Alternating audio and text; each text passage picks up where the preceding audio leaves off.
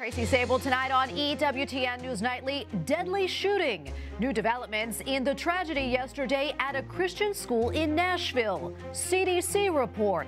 Analysis of a new study that examines a troubling trend in the maternal mortality rate. Proof of life. What the Ortega regime in Nicaragua is saying about Bishop Rolando Alvarez. A big break. The Vatican museums are helping restore a historic cross destroyed in an earthquake. These stories and more tonight. From EWTN, the Global Catholic Network, this is EWTN News Nightly. Thank you for being with us. Our top story tonight, the head of the Diocese of Nashville is calling for prayers for the victims and families of yesterday's deadly school shooting. Bishop J. Mark Spalding said in part, quote, "My heart breaks with the news of the school shooting at Covenant School. A 28-year-old woman who identified as a man killed 6 people, including 3 children. Police say the shooter had once been a student at the Christian school and had a detailed plan to carry out the killings." President Joe Biden blames guns for the school shooting and ordered American flags to fly at half-staff across the country. White House correspondent Owen Jensen continues our coverage. Owen? Tracy, good evening to you. President Biden issued a proclamation that flags remain lowered until sunset this Friday as, quote, "a mark of respect for the victims of the senseless acts of violence perpetrated on March 27th, 2023 in Nashville." As President Joe Biden left the White House today for North Carolina, the flag over the White House once again flying at half-staff. And on the South Lawn, the president called for more gun control. So I can't do anything except plead with the Congress to act reasonably. In Tennessee, a makeshift memorial outside the Covenant School. Stuffed animals, balloons, and a cross adorned with flowers. Earlier today, the White House press secretary also addressed the slaughter at the Christian school. Our hearts go out to the families and the friends of these families who lost loved ones. Again, another devastating, heartbreaking day that we saw. At this time, it happened in Nashville, Tennessee. Police say the transgender killer was born a girl but used male pronouns. The victims, 3 9-year-old children, the school's top administrator, a substitute teacher, and a custodian. Later, in Durham, North Carolina, President Biden visited a semiconductor company pumping up his Investing in America agenda. But first, remember the shooting victims in Nashville. As a nation, this is not hyperbole, as a nation we owe these families more than our prayers. We owe them action. Later in the same speech at Wolfspeed Inc., with union workers behind him, the president talked up his legislative victories like the CHIPS Act. It's a plan to invest in America. Invest in Americans, give them opportunity, invest in ourselves. But the GOP recently tweeted, "Inflation is surging, the banks are in crisis, and the economy is on life support." But Biden still wants to enact $4.7 trillion in new taxes. Meanwhile, during a week-long trip to Africa, Vice President Kamala Harris pledged a new era of partnership and innovation that includes women. And when we lift up the economic status of a woman, let's be clear, we lift up the economic status of her children, her family, her community, the entire economy benefits. Back to Nashville now. Authorities say the shooter did target the school, possibly due to some resentment for having to go there. We're also told the shooter did not target any specific people. At the White House, Owen Jensen, EWTN News Nightly. Well, the Easter rush is in full swing on Capitol Hill. A 2-week break starts in just a few days, but House Republicans hope to have their energy package passed before they leave. In the Senate, they are moving to repeal a 20-year authorization for the Iraq War, and lawmakers must also increase the debt ceiling soon. Capitol Hill correspondent Eric Rosales has the latest. Eric? That's right, Tracy. The rush is on to get a lot of things done. All the behind-the-scenes action right now centers about the debt ceiling. Both sides have dug in the House and, Democrats in the White House. Well, they want a no-frills spending limit passed, while the House Republicans, they're demanding some budget cuts be made first. Speaker Kevin McCarthy says he's ready to talk with President Biden about the debt ceiling. However, he's had no phone call returned from the White House. I have been waiting to get the table the entire time. Unfortunately, the president doesn't think it's important. He's really jeopardizing the financial markets of America by his activity. The Treasury Department estimates the country could default by mid-June unless Congress acts. House Democratic leader Hakeem Jeffries is urging the Speaker to drop his demands. It's time for the extreme MAGA Republicans in the House to come together with everyone else in the Capitol and the administration to do what's necessary to raise the debt ceiling. House Republicans are eager to pass their energy package, which will increase fossil fuel production and make the U.S. less vulnerable on foreign oil. But leader Chuck Schumer says it's dead on arrival. H.R. 1 will lock America into the most expensive and volatile, dirty sources of energy, will set America back a decade or more in our transition towards clean, affordable energy. The package is a wish list for big oil. Question that's got to be asked, whether it's Chuck Schumer in the Senate or President Biden in the White House, is why would they want to be dependent on foreign countries like Venezuela, Saudi Arabia, Russia for our energy when we can make it here better than anybody else in the world? Meanwhile, the Senate is expected to repeal the presidential war authorization for Iraq. We went to war against a nation first to push their troops out of Kuwait. That mission was accomplished. And then to topple the government of Saddam Hussein in 2002. That mission was accomplished. The enemy against whom we declared war in 91 and 02 is no more. Well, getting back to the House energy package, right now it just doesn't have the votes in the Senate. And as you heard from Senator Schumer, it is dead on arrival. President Biden has already said that he does plan to veto it if it does make it to its desk. At the Capitol, Eric Rosales, EWTN News Nightly. Okay, thank you, Eric. Well, a recent CDC report reveals the United States maternal death rate spiked during the pandemic, hitting black women especially hard. More than 1,200 American women died while pregnant or in the month following their pregnancies in the year 2021, a 40% increase from the previous year, making 2021 one of the worst years in U.S. history for maternal mortality rates. And joining us tonight to discuss is Dr. Christina Francis, CEO of the American Association of Pro-Life OBGYNs. Dr. Francis, great to be with you. A pretty alarming statistic here. Your thoughts, are you surprised by this? Well, you know, in a way I am, because of course in the U.S. we have an excellent healthcare system.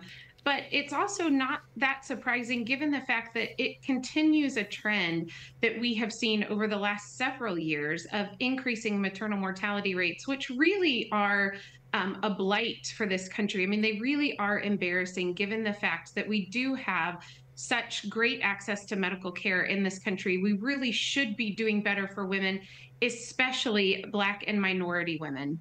Yeah, and to that point, I mean, the rates for maternal mortality for Black women were significantly higher, also for Hispanic women as well. Do we know why that is, and what can be done to change those outcomes? Yeah, you're absolutely right. Black and other minority women experience not only death from pregnancy-related causes, but complications in their pregnancies at a much higher rate than especially white women. And again, this needs to be addressed. We need to be looking at root causes. We do know that there's a lot of preventable causes of these deaths. And of course, I know we're going to talk about the fact that abortion is often offered as a solution, but it really isn't. What women need actually is access to good prenatal care so that those complications can be detected early and can be treated and managed well. We need to be working on decreasing cesarean section rates, which also contribute to maternal mortality, as well as controlling chronic health conditions before women become pregnant. Dr. Francis, do we know how the U.S. stacks up against other countries when it comes to maternal mortality rates? Yes, we do. So when you look at high-income countries, the U.S. by far has the worst maternal mortality rates. We really are not doing a good job for women in taking care of them during their pregnancies. And as you said, in the time following, which actually is when a lot of maternal deaths occur, is in that 6-week period following their delivery, as well as even sometimes up to a year following their delivery. These are crucial times for women to be receiving care that oftentimes they're not receiving right now. I want to pivot here just for a moment. We mentioned abortion, and I want to read a statement from the American College of OBGYNs, that is, in response to the CDC study. They said, quote, "The worsening U.S. maternal mortality rate cannot be addressed without addressing how each American can access safe abortion care if and when they need it. Dr. Francis, your reaction to this statement? Yeah, well, unfortunately, this kind of statement from the American College of OBGYNs doesn't surprise me. It continues their trend of pushing abortion at the expense of women's health. What we see actually is over the last few years, again, we've seen maternal mortality rates continue to increase, especially in Black women, along with an increase in the number of abortions within the same population. So obviously, increasing access to abortion does not improve maternal mortality rates. In fact, we see a correlation of increasing abortions and increasing mortality. And this is borne out in studies done in other countries as well, which have shown that abortion actually has up to a 4 times higher mortality rate than having a full-term delivery. And so, we at APLOG have continuously called and continued to call for ACOG to really discuss these issues, discuss realistic solutions for women. Women deserve real solutions for their health care, to prevent deaths from preventable causes related to childbirth. They don't deserve Band-Aids, which is what abortion is. It's just throwing a Band-Aid on a situation, and it's not fixing the cause. Dr. Francis, we have about 30 seconds left or so, but final thoughts. Yeah, well, again, I would just emphasize that I think that my patients, that women and their children deserve excellent health care. And these numbers are appalling. Those of us taking care of women in America should be ashamed of these. It's time for us to come together at the table and do the very hard work of fixing the root cause of this problem so that women and their children can flourish. Dr. Francis, thank you so much. Always great to get your insights. We appreciate it. God bless you. Thank you so much. You as well. And we have a lot more still to come here on EWTN News Nightly, including proof of life, an update on a Catholic bishop jailed by the Ortega regime in Nicaragua, and why a so-called Christian board game that's being sold on Amazon contains content worrisome to the faithful.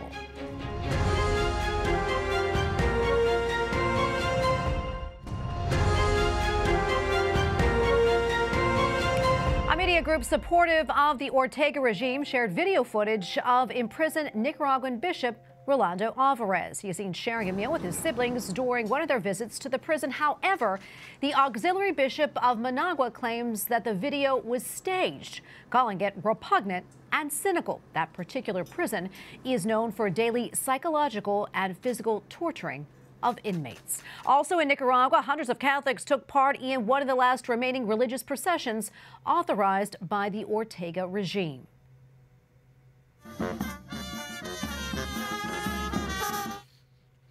Despite other crackdowns from the Ortega regime, this group traveled southwest to visit the shrine of Christ the Redeemer. In preparation for Holy Week, the persecuted Catholics pray for God to chase away any bad spirits. At least 40 people are dead after migrants started a fire at a detention center in Mexico. The refugees being housed in a building near the U.S. border feared being deported. So they lit mattresses on fire, starting a blaze that got out of control. At the time of the tragedy, dozens of men from Central and South America were being held at that facility. Russia's military is conducting drills in the Sea of Japan. The Kremlin has released footage of the launch of anti-ship missiles. The missiles are capable of flying at 3 times the speed of sound and have both conventional and nuclear warhead capability. On a different note, a board game sold on Amazon, the online shopping giant, claims to let people communicate with God. But as one exorcist warns, it is extremely dangerous and could lead to the exact opposite outcome. The so-called Holy Spirit board is similar to a Ouija board, but it is advertised as a Christian religious talking board and comes complete with a so-called magic cross to spell out messages and displays artwork of the crucifixion, angels, and a dove. And joining us with more details on this is Father Ernesto Caro, exorcist in the Diocese of Monterrey, Mexico. Father, thank you so much for joining us tonight. I know that you've been really outspoken about this matter. For those who are not familiar, can you tell us more about this board game and why it's simply not a game? Yes, it's not a game. It's a trap from the devil. It's, the devil is always looking for different ways that can trap all the victims that he can take for him.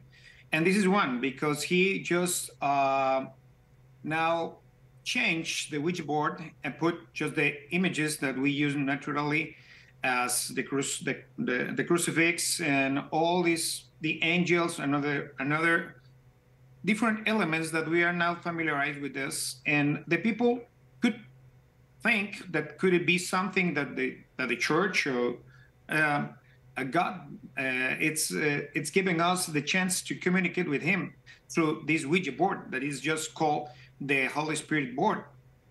As you said before, in the commentaries that I saw in Amazon, most of the people, I think that they are Christians, because some of the commentaries says, finally, I can communicate myself with him. And I am receiving, they said, I'm receiving a quick answer from him. So I was trying to speak with him for time, and he never answers me. So this is the trap. The people, as I said in my commentary in Spanish, the people wants that to be here and respond at the same time in online, as we are now customized to do. Usually we have to do. So now we are in online, and we are speaking here from Monterrey, and you're in the Z. Then I think that it's in a very, very, how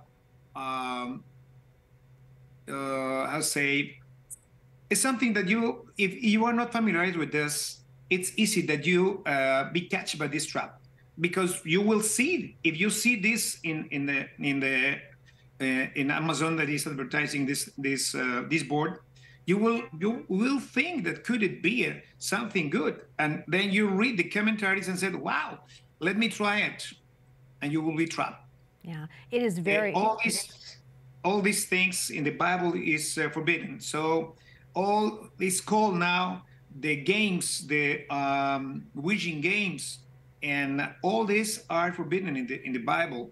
This isn't a very good trap, because it's just under the cover of a very beautiful board, but it's a trap. So we have to be careful. That's why as soon as I be advertised of this, advice of this, I immediately look on Amazon and read the commentaries and see. In fact, if you see in Amazon, this board is sold with you know, Amazon always promote another articles that they are similar.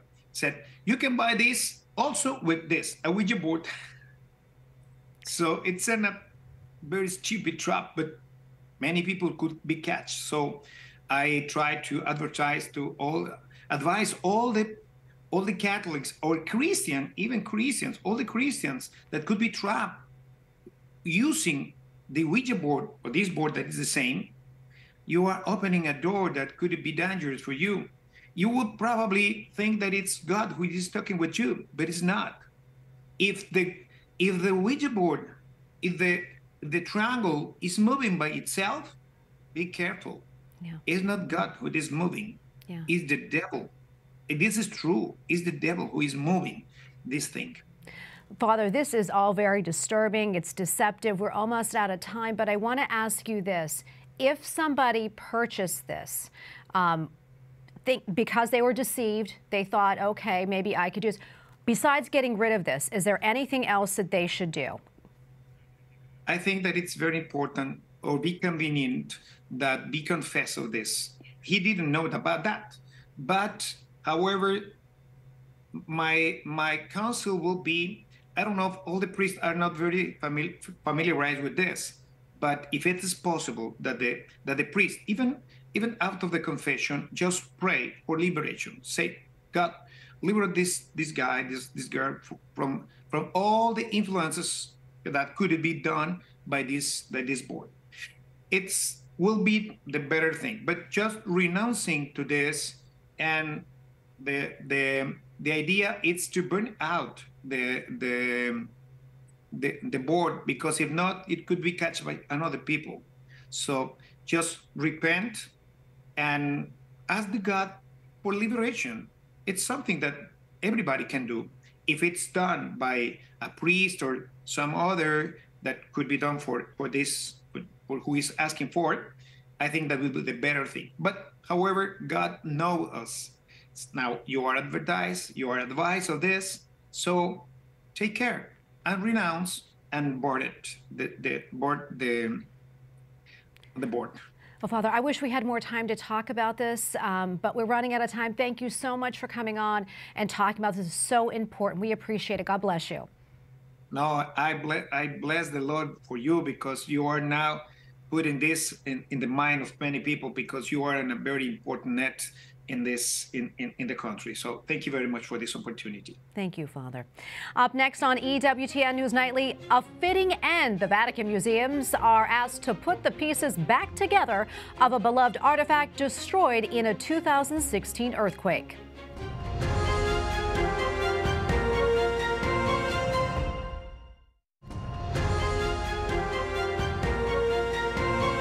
Welcome back. More than 10,000 people are expected at the statewide Eucharistic Congress in New York this fall. The head of the Diocese of Albany says that he is looking forward to the, quote, historic three-day event, adding that it will be a time to renew our faith in Christ and share that faith with others.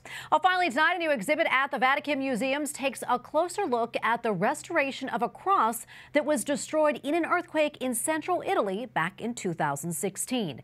EWTN Vatican Bureau Chief Andreas Tannhauser had the opportunity to interview Barbara Giada, the director of the Vatican Museums, and brings us this report.